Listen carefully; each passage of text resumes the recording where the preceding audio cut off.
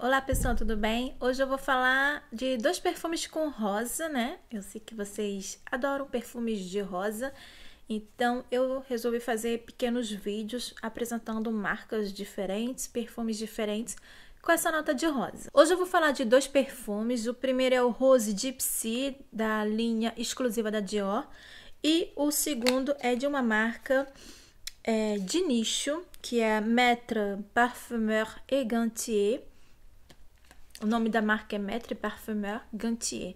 Essa marca, para quem não conhece, é uma marca que é desde os anos 80, ela foi lançada nos anos 80. Ela foi fundada por Jean-François Laporte. Então, ele foi o mesmo perfumista que lançou a casa L'Artisan Parfumeur. Então, na época, a intenção dele era lançar perfumes. Parece que ele foi o pioneiro nesse conceito de perfume de nicho, né?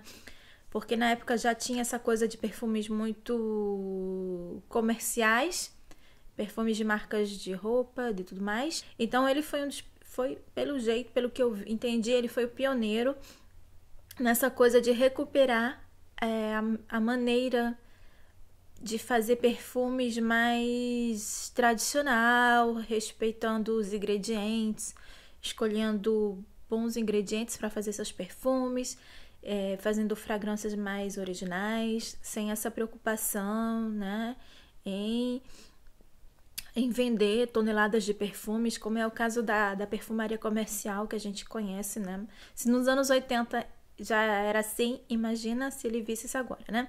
Então, ele lançou a marca L'Artisan Parfumeur e ele lançou essa marca também, praticamente na mesma época, que é o Maître, Parfumeur e Gantier. Então, ele se inspirou nessa marca, quando ele fez essa marca, ele se inspirou na perfumaria mais tradicional, mais antiga, francesa. Então, os frascos, toda a apresentação da marca lembra o estilo barroco, antigo e tudo mais.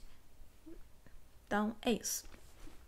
E o perfume que eu vou falar dele hoje se chama Rose Opulente. Então, aqui que ele fala, em homenagem à Rainha das Flores.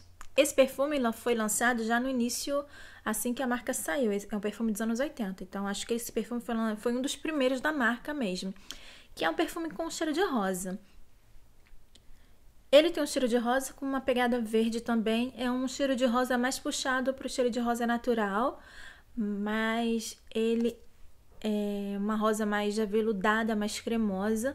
Apesar de ter notas verdes também, é como se fosse a rosa junto com suas folhas e tudo mais.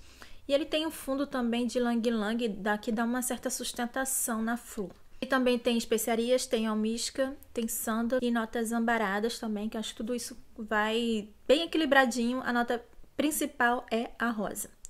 Mas tudo isso dá uma equilibrada, a rosa não tem aquela acidez que a gente vê em outros perfumes com rosa.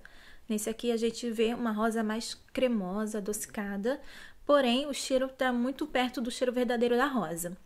Para quem está procurando um perfume com cheiro de rosa mesmo, que parece uma planta de verdade, esse é uma boa ideia. Então, o que ele fala da marca? Em homenagem à Rainha das Flores... Bom, o que ele fala aqui desse perfume, né? Em homenagem à Rainha das Flores, das poesias persas, Maître, Parfumeur et Gantier criou Rose Opulente. Apesar do nome, Opulente não é um perfume tão bombástico, tão forte assim. Ele tem presença, ele é encorpado, mas ele é versátil. Ele não é opulento. Porque quando fala opulento... Ai, gente, tô com dificuldade aqui. Opulenta. É opulenta, né? Português, tradução pra isso. Eu acho que é opulenta. Então, Rose Opulente. Opulento. Ai, gente, tô com dificuldade aqui com esse nome. Que quer dizer que é rico. Uma rosa bem extravagante, esplendorosa. É uma rosa assim, com uma rosa bem puxada para rosa verdadeira, mas o perfume está bem equilibrado, fácil de usar, não tá também essas coisas de matar não. E aí ele fala: botão de rosa frescamente colhido nos jardins do Oriente, com toda a delicadeza. Então aqui ele diz que é um perfume potente e delicado ao mesmo tempo, que é super floral e é um perfume alegre. É assim, é isso mesmo, concordo 100%. Apesar de ser um perfume dos anos 80, que tem essa pegada rosa e tudo, ele tá ali no meio termo entre o perfume vintage e o perfume moderno. Ele tá equilibrado, ele tá fácil de usar. Mas não é aquele perfume menininha também, aquelas rosinha, bumbum e tal. Não, realmente é um perfume mais adulto, né? Mas sem ser tão pesado, tão difícil de usar quanto os perfumes antigos, apesar que ele é dos anos 80. Estou repetindo isso 200 vezes, mas é isso. Ele chegou aqui num bom equilíbrio.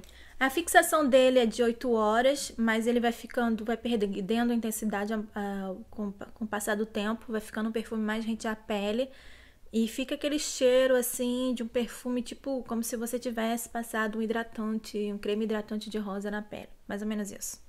Então essa marca, eu queria falar dessa marca, o Maître, Parfumeur e Gantier, eu queria falar dela porque além deles terem os perfumes com a qualidade excelente, né, ele é feito com ingredientes naturais na maior parte do tempo, né, claro que deve ter uma coisa ou outra artificial, mas na maior parte do tempo tem essa coisa de fazer com ingredientes mais puxados para o natural, tem perfumes mais trabalhados, mais originais, é uma marca de nicho e o preço realmente está um preço muito correto, assim, 120 ml do perfume está em torno de 160 euros.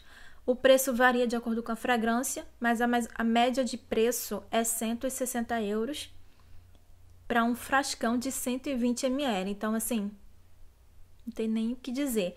É uma marca assim que é super difícil de achar. É isso. Esse é o defeito da perfumaria de nicho, porque você realmente tem que procurar, porque você não vai encontrar em tudo quanto é lugar por aí. Mas, se você puder, procura, porque vale a pena conhecer uma marca excelente, uma marca mais tradicional. Então, essa marca foi uma das pioneiras, né, da perfumaria de nicho, né? Então, como eu estava falando.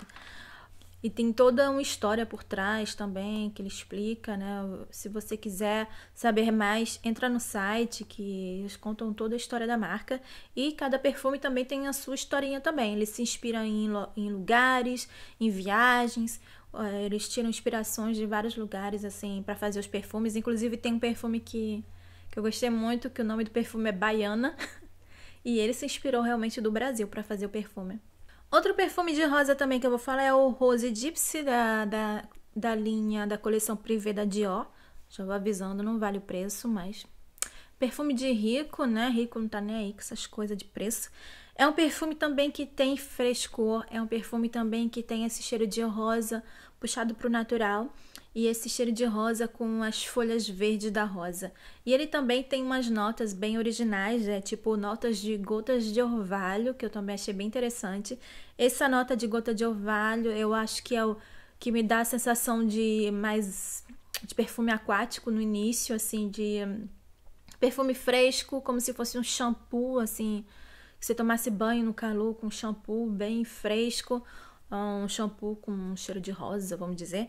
E aí depois o que fica na pele é mais esse cheiro de rosa mesmo. É um perfume assim que ele é muito suave, ele é muito versátil. A fixação para mim deixou a desejar, mas para quem tá buscando um perfume com rosa e notas verdes, sem ser muito ácido, porque tem alguns perfumes que tem essas notas, né? Nota rosa com notas verdes, mas que é um meio ardido e tudo mais. Esse aqui não, ele realmente fica um cheiro de frescor, um cheiro de limpeza, sem nenhuma acidez. Ele tem notas de especiarias também, mas eu não consigo sentir. É um perfume delicado, alegre, jovial, refrescante. E em vista do Maître, em vista do Rosa Opulente, esse daqui é bem mais fresco. Esse daqui é um pouquinho mais cremoso. Então, o Rosa Gipsy é um perfume bem dia a dia, bem fresco, pro calor, bem fácil de usar. Perfume essencialmente pro calor, enquanto que o Rosa Opulente é um perfume que tem um pouquinho mais de presença, um pouquinho mais de profundidade que o Rosa Gipsy. Mas não é um vídeo de comparação, eu quis falar dos dois nesse vídeo, porque eles têm notas muito parecidas, então eu queria falar deles por causa disso. Então, são perfumes de rosas vermelhas, eu diria, aquele estilo de rosa vermelha, um cheiro mais puxado pro natural, e também com essa pegada verde, de notas verdes, e também com essa nota de gotas de orvalho, que praticamente os dois têm.